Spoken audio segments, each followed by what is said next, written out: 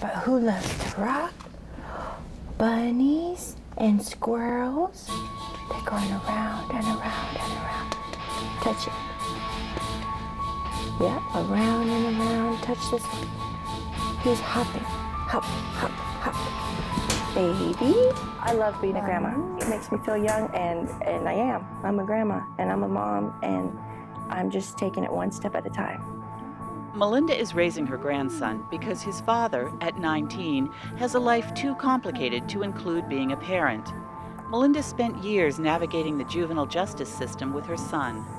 I think his first offense came about 14. So we were dealing with drugs, we're dealing with theft, we're dealing with all kinds of really, really grown-up things. And this is a kid who's trying to find his way.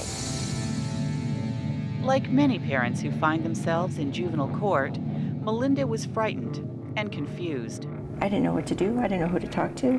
I sat there and waited for the attorney to come, and oh my goodness, I didn't know if I could talk to the attorneys. I didn't know if I could talk to anybody about whatever, because it's still his case, it's private matters, it's a lot of unknown, and I think the unknown is what made it so terrifying. Although defense attorneys work directly with the child they're representing, it's essential for parents to be involved in the court process also. And King County has a program to help make that easier. It's called Juvenile Justice 101, and it's all about giving parents key information to help their children.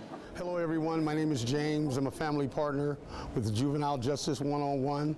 First of all, we know from research that parents are one of the main sources that kids look to find out about the court. And so if parents have misinformation or don't know what's going on, it's actually a huge risk for then the youth getting misinformed about the court. Juvenile Justice 101 was developed through a partnership between the University of Washington and King County Juvenile Court. It includes presentations in the lobby of the juvenile courthouse, resource information, and family partners who are available to speak to other parents one-on-one.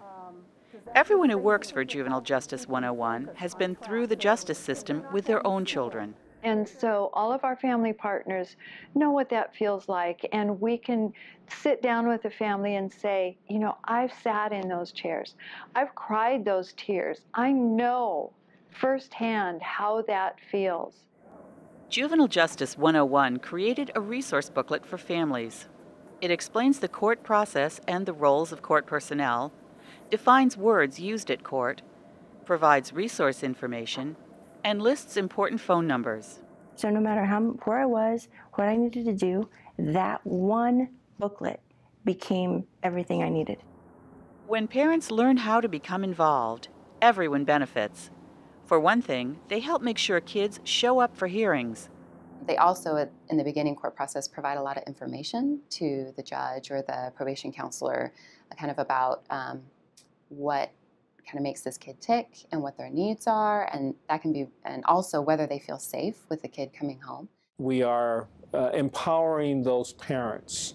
So with information, with processes, and with opportunities for them to engage, for them to have a voice at the table, as well as, of course, the youth having a voice there. Have you guys started talking about the next steps and how we're going to reach out to the Somali community?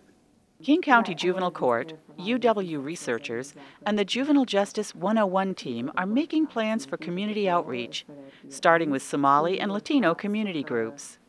Eventually, the program will be replicated in other parts of Washington. Because it shows to be both a promising practice and actually, I think, as we look at the concept of family engagement, my belief is being critical to not only success in the juvenile justice system, but success in life. Fishy eyes. Parents need help and support. That's what they need, and that's what they were given. And I think it's groundbreakingly tremendous. All done. All done? Okay. What do you want to see next?